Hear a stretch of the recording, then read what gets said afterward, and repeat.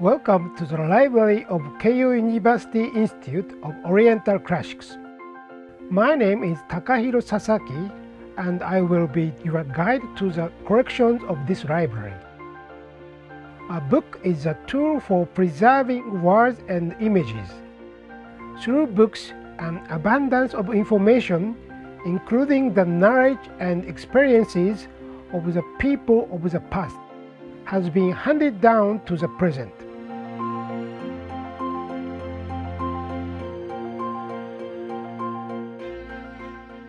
But books record more than just words and images. Their form, appearance, and even the script and styles used tell us about the fashions and technologies of the times that produced them. By studying old books, we can learn a great deal about the geographical areas in which they were made, the historical background, and the individuals and groups involved in their making.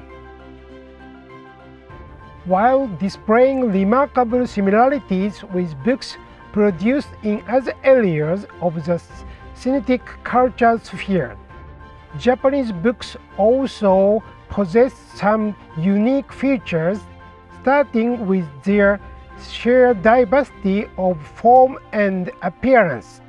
One look at the books on display here should be enough to give an idea of such remarkable variety. Taking advantage of Keio University's impressive collection of rare books, we will take you on a guided tour of the world of the old Japanese books. You will explore the important roles that books have played in the cultural history of Japan and reflect on aspects of Japanese culture that can be gleaned from them.